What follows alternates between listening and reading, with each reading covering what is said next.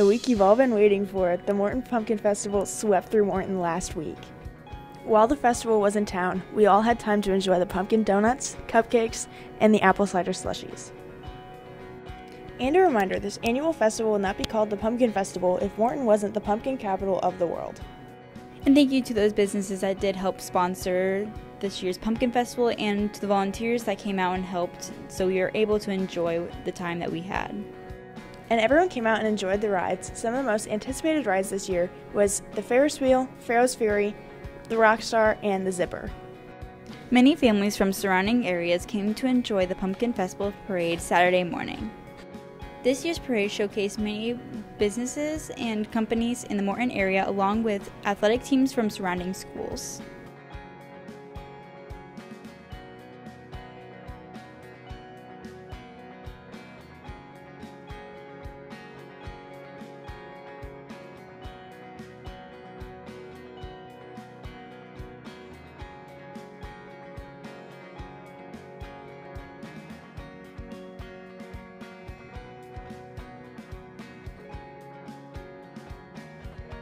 Along with the parade, there was many food options to choose from on festival grounds.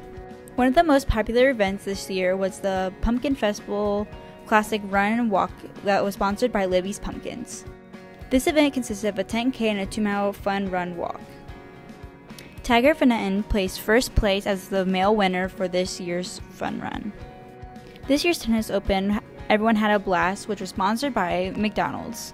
This year's Pumpkin Pedal was hosted by Better Banks. It was a 5-mile family bike ride touring Morton at the beginning and ending at Better Banks. A portion of the proceeds with this event went towards the Midwest Food Bank's Tenders Mercy's Meal Package project.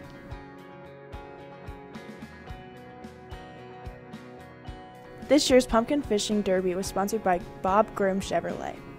The biggest fish caught by Morton youth was from Levi with a whopping 3 pounds and 7 ounces.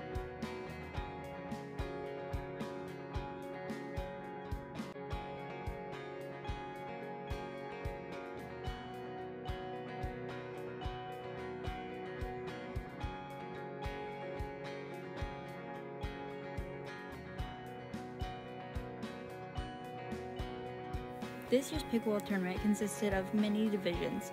There was the men's doubles with beginners, intermediate, and advanced, and then the women's doubles, which was only beginner and advanced. At this year's Pumpkin Weigh Off, Jeremy Cook came in first place with a whopping 1,093-pound pumpkin. For 57 years now, we have been celebrating the Pumpkin Festival. In 1967, the first Morton Pumpkin Festival was organized by the Morton Chambers of Commerce as an annual fundraiser and celebration of the beginning of the pumpkin harvest and canning season at the local Libby's pumpkin plants.